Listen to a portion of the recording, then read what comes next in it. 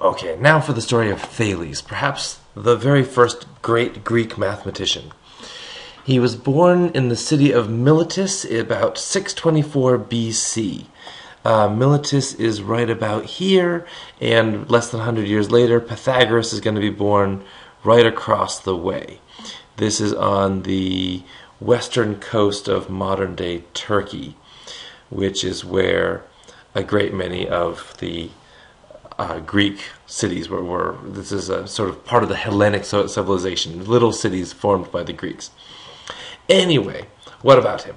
At one point, just to show how smart he was, he predicted that there was going to be good weather, and so he knew that the olive crop was going to be good that year. He went around ahead of time and bought all of the oil presses in the city of Miletus.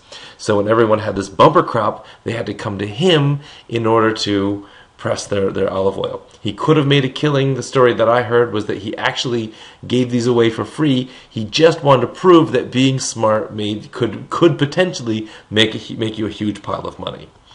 At another point, he predicted a solar eclipse. This impressed quite a few people. So at one point, someone made a golden tripod as a gift to the smartest person in the world and then gave it to Thales. Thales said, I'm not the smartest person in the world, gave it to someone else, who gave it to someone else, who gave it to someone else, who gave it back to Thales. And by the time Thales got it for the second time, he said, that's it, let's give it to the gods. And he devoted it to a temple. One time, this is this crazy story, there was this great ancient Greek named Solon. He was such a wonderful person that when Athens decided that they wanted to have a city to have laws, they had him write up all the laws. And what he did was he wrote up all the laws and then he left town because he knew that as soon as they started living under their laws, they were going to want him to change them, and he wanted them to give him a chance. So he left town and traveled around the world, and at one point he went to visit Thales. And he was giving Thales some grief about not having a kid. And so Thales got him back. Thales had a person pretend to be a messenger from far, far away, wearing dirty, ragged clothes like he had just traveled a great distance. And he had him visit his house, and he said that he had come from Athens, and he's like, oh, what news do you have from Athens? He's like, oh, there's this really famous guy, I forget his name, but his son just died. And Solon is freaking out, tearing his hair because he figures he's the most famous person in town. And eventually Thales says, ha ha, gotcha, made you think your son was dead. No, that was just a little ruse I put you. That's why I don't have a kid. Ha ha ha, isn't he clever?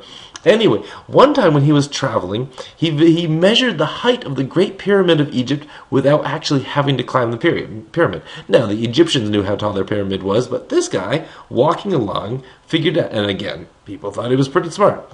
Here's what it looks like. Here's the pyramid on the ground. Well, there was the sun out, and the pyramid was casting a shadow. There is the pyramid's shadow. So what Thales did was he went right to the very tip of the shadow, plunk, and stuck his walking stick down. Now the walking stick also cast a shadow. There it was. And he saw that what we had here was two similar triangles.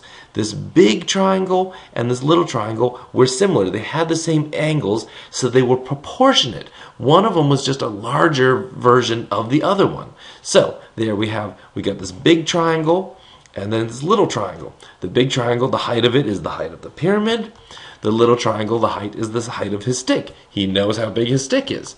He's able to measure quite accurately how long his shadow's length was.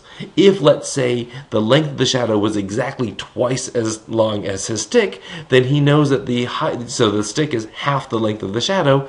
That means that the height of the pyramid is half the length of its shadow also.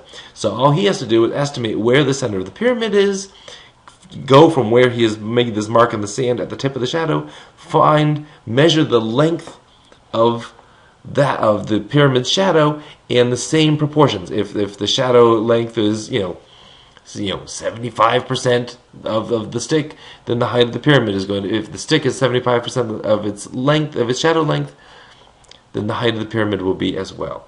Very, very clever man, this.